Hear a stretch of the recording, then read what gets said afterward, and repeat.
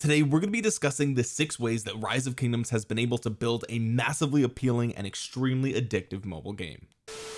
Now, before we jump into the video, I just want to give a quick shout out to today's sponsor, Mech Arena. Mech Arena is a free, quick-fire, competitive robot game with explosive PvP team battles, deep combat tactics, and limitless customization. In Mech Arena, you can play custom matches against your friends or get them in a team to take down players from around the world in live 5v5 and 2v2 matches. Just select a war robot from dozens of options, equip it with the perfect weapon loadout, and take on all comers in the arena. Then customize the looks and performance of your bots as you rise up the divisions to reach the top. Players in Mech Arena have already destroyed over 500 million mechs on the battlefield, which not only enters them to win some awesome prizes, but also has raised over $50,000 for Able Gamers, halfway to the grand total of 100,000. Able Gamers is a charity that has a mission to combat social isolation and improve the quality of life of people with disabilities. Over 15 years, they've worked to craft a more accessible gaming industry by helping developers better accommodate their games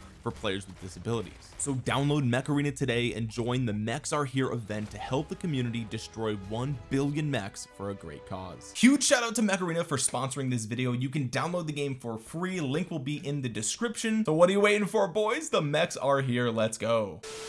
So at the core of any addictive game is a satisfying gameplay loop. What this is essentially what you're doing every time you go to play the game. Rise of Kingdoms is a city builder game, a PvP war game, and also a collecting game. So the core gameplay loop is collecting enough resources to upgrade your city, train troops, defeat barbarians, and ultimately defeat other players in war, all the while collecting a ton of really awesome historical figures that you might have already heard of in history class or in ancient stories. What's important about this gameplay loop is that it's simple and easy to understand. Anybody who downloads and starts Rise of Kingdoms is able to complete every task that the game throws at them. Even if you're a young kid, you understand the concept of attacking a barbarian. This is the bad guy and you're the good guy. Collecting resources both on the map is quick, simple, easy to understand, and you also get a guaranteed source of resources that are constantly being pumped out in your city. But simple and satisfying gameplay isn't enough. It has to be a repeatable activity that forces you to come back over and over and over again. This is to prevent players from getting bored. If you go out and you defeat barbarians 5,000 times in a row, then eventually you're going to get bored of that activity and you're just going to log off. But with the AP system, you can only defeat a certain number of barbarians before you're forced to either collect more items to do that, or you simply run out and then you have to leave and come back when this AP bar is finished. A completely arbitrary implementation. They didn't need to include the AP point system, but they did, so that way you're forced to stop doing it at some point. That's also why resource nodes have a limited amount of reserves. If you could just send your troops to an infinite cornfield and then when you log back in again you can recall them and they get a ton of resources all at once, sort of like the Alliance Pit, that wouldn't force you to log back in. But if you log off and you know that your resource gatherers are going to come back after an hour, now you have an incentive to return to the game to send them out again. That's also why there's an arbitrary cap on the amount of resources that can be produced in your city. Why would it just stop at a random point? It's that way you, the player, realize that you have to log back in, otherwise you're losing value over time. If you really think about it, you can find tons of ways that this game is limited for no other reason than to provide the player with a reason to come back. Why do I have to wait for Sorority Crisis to come back? It's a game mode that the developers have implemented. Why can't I just play it whenever I want? Why is there a limit on the number of times I can play Sunset Canyon? I'm just fighting other players. It's not like they're losing anything when I do that. Maybe a couple of slots here on the leaderboard. All of these artificial limitations on the game are so that way you have to stop playing at some point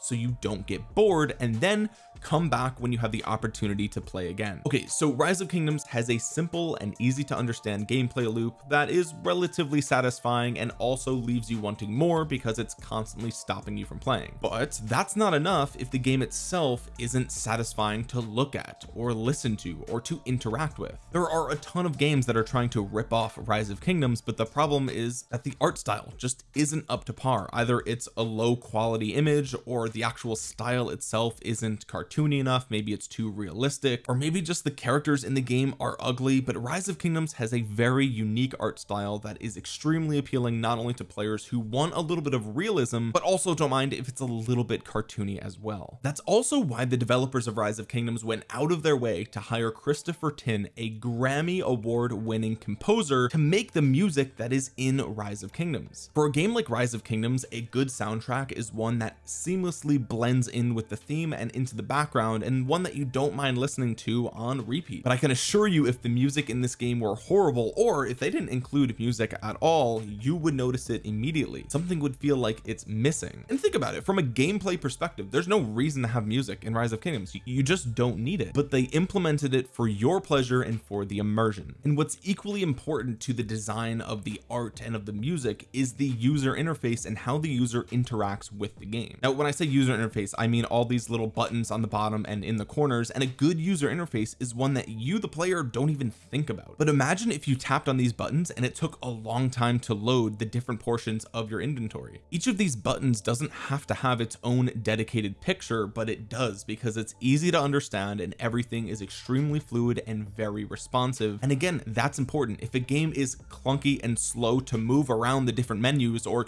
if you, the player, don't know exactly where everything is located when you need to get there, you might just get frustrated. You might not want to learn how to interact with the game, and you just log off before you even get to enjoy the gameplay. So from the ground up, the art style, from the designs of the characters to the music to the user interface, has all been made to seamlessly complement that addictive gameplay loop that is Rise of Kingdoms. But what's a good gameplay loop without some really good rewards? To supplement the gameplay, Rise of Kingdoms includes a ton of different goals and objectives and rewards the player for reaching those different milestones. On a micro level, it could just be these daily objectives. Just do a couple of things in the game and you get a little chest, and it may not be much, but it is a way to reinforce that behavior and get you to do it again the next day, especially when the reward for completing these objectives is gems, the premium currency, or golden and crystal keys, which can get you some really good rewards such as commanders, equipment, etc. And the key, no pun intended, to the reward system working is that the rewards are always randomized. Rise of Kingdoms, along with virtually every other game that's released these days, uses what's called the Skinner box positive reinforcement system. You see, when you get a reward for a particular behavior, whether it's completing daily objectives in Rise of Kingdoms or working out at the gym, your brain rewards you with a little bit of dopamine. Your brain releases some feel-good chemicals that basically say, hey, you should do that again. But what Skinner's research taught us is that if the reward is randomized, when you do get that reward, you get much more dopamine. This is literally why casinos are addicting, because players can spin the roulette wheel and they may miss 20 times in a row, but that one hit is huge, and that's what gets players hooked. Think about it this way: every single day you log in, you can claim 3 Ethelflaed sculptures. How exciting is it to get 3 Ethelflaed sculptures as opposed to 3 Charles Martel sculptures being dropped from a golden chest? Now, you could argue that one is slightly more valuable than the other, but in the early game, both of these commanders are extremely viable and extremely usable, and yet you would get way more excited over 3 Martel sculptures than 3 Ethelflaed. And that's because that reward is randomized, whereas with Ethelflaed, you're guaranteed to get it every single day. It's not that exciting. And this randomized reward structure isn't just in the tavern, it's literally everywhere in Rise of Kingdoms. The mysterious merchant has a bunch of items for sale, and you guessed it, these items show up relatively randomly. These equipment material chests have a random piece of material in them. Why do these exist? Why can't they just be the pick one material chests? How about event reward chests or equipment blueprint chests? There's the legendary tavern event, there's the wheel of fortune event, there's the golden egg event, there's the treasure hunter event as well, and even the drops from barbarians is somewhat randomized. The drops from forts, how about the drops from marauders? Even the events that matter the least still drop a supply box which has a randomized reward. Think about it, virtually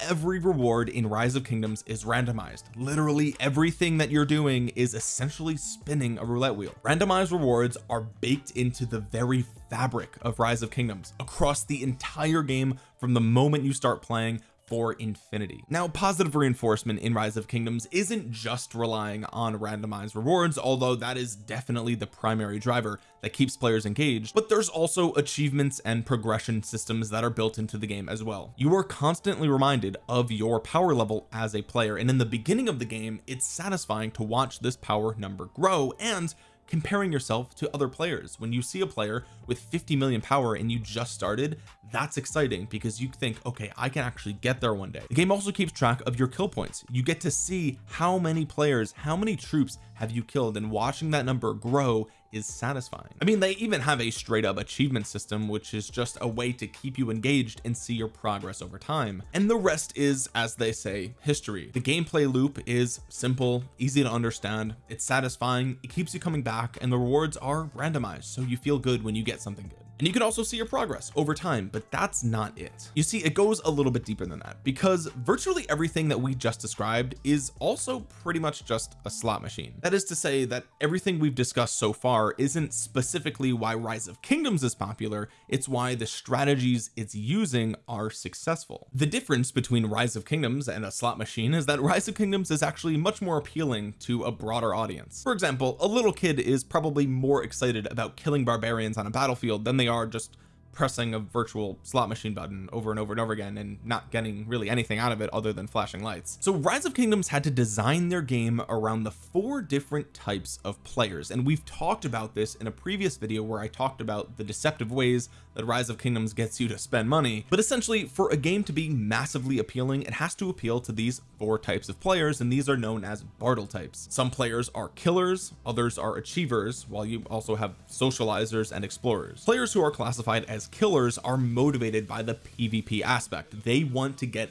a ton of kills, they want to crush the competition, and they want to rise to the top of the leaderboard, whatever that leaderboard might be. Rise of Kingdoms appeals to these players extremely well, with not only the fighting aspect in the early game, but also the KVK system. Ark of Osiris and Osiris League are extremely good examples of this, and of course these players can track their power and kills over time, which is extremely satisfying. For the socializers, Rise of Kingdoms promises a massive network of players that you can plug into and make friends with. This is why they have the alliance system, and this is why they have the coalition system and different teams in Ark of Osiris versus other teams. This is also why there's a chat box for every single game mode, every single event you go into, whether it's Soroli, whether it's Lost Kingdom chat, there's always a chat box there for you to interact with the other players in the game. This is also why you get gifts when your alliance members do things, whether it's defeating barbarian forts or making a purchase in the game. Rise of Kingdoms makes you feel like you're part of a community of other players, whereas if you play a game like Call of Duty, sure, you can spawn in, but you're not forced to talk to anybody, and you're put on a team randomly every single time. You can play Call of Duty multiplayer and feel like you're just shooting other bots. There's really no distinction other than maybe skill level and the fact that they act like humans. But Rise of Kingdoms actively encourages you to interact with other players. Part of the tutorial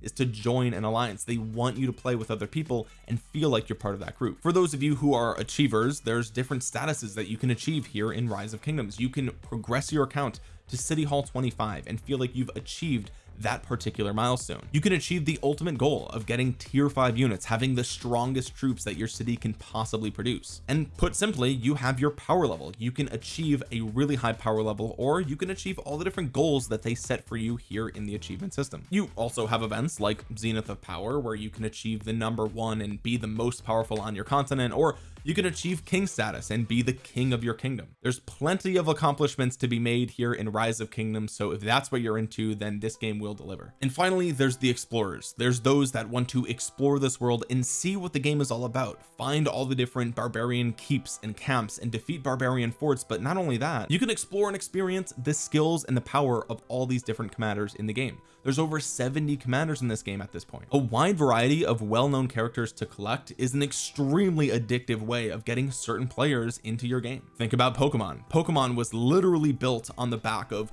gotta catch 'em all, and that is the most valuable video game franchise in the entire world. So needless to say, not only is Rise of Kingdoms simple to play and extremely addictive, but there's something here for everyone, which makes it way more appealing than just your standard slot machine. But then there's the final question, and that is, what keeps players coming back when they're totally dissatisfied with the game, when they completely are sick of that gameplay loop, when they feel like the very developers just don't care about them as a player, when they think that the new update is worse than the last update, and that last update was far worse than the one that came out a few months ago? My friends, I would like to introduce you to the sunk cost fallacy. Players will continue to engage in an activity or even a relationship if they feel like they've already invested so much. I mean, not to get too deep, but this is also why some people stay in relationships even if they're not happy. They just feel like they've already spent 2 years with this person, and even though they're not happy, they just want to stay because they've always stayed. But the reality is that investment is already gone. The amount of money you've spent on Rise of Kingdoms is gone. You can't get that money back no matter how much you play. But if breaking the sunk cost fallacy was that easy, then players would be quitting based on just this video alone. I mean, hey, you're aware of it now. Does that mean you're gonna quit? Probably not, myself included. And wouldn't you know, Rise of Kingdoms knows this. Getting players to that sunk cost fallacy as fast as possible is an extremely useful way of getting them to stay invested. One of the primary ways that Rise of Kingdoms and virtually all mobile and even modern console games do this is by implementing an in-game currency system that is ubiquitous. The implementation of gems as a premium currency is just a psychological way to separate you from the amount of money that you're spending. I mean, think about it. Why is $1 200 gems, but $100 is 25,000 gems? It would make sense if $1 was 1 gem, or even $1 was 10 gems, but there's not an easily understandable way to link the amount of money you're spending with the amount of gems that you have. It's sort of a blurred line. I mean, think about it. If I want to participate in the legendary tavern here and I need a key, right? Well, I have to get a key from somewhere, and I can get that from gems. But why do I have to spend 600 gems on a key? Why can't I just spend the dollar equivalent of 600 gems? Why do we need gems in the first place? Why can't we say a sovereign key is worth $2? Why doesn't this button here say 1 key or $2? Why does it have to be converted first into gems? Well, since the gem to dollar conversion isn't exactly clear, it makes it harder for you, the player, to realize how much money you're actually spending when you're spending gems. And not only that, but gems are purchased in bulk. You can't just buy a specific number of gems. Let's say I want 9,500 gems. I can't just buy 9,500 gems. I have to buy some number of gems from a pack, whether it's a bundle or directly in the gem store. And because this is purchased in bulk, you're gonna have to purchase more than you actually need, which means you're going to be left over with some gems that eventually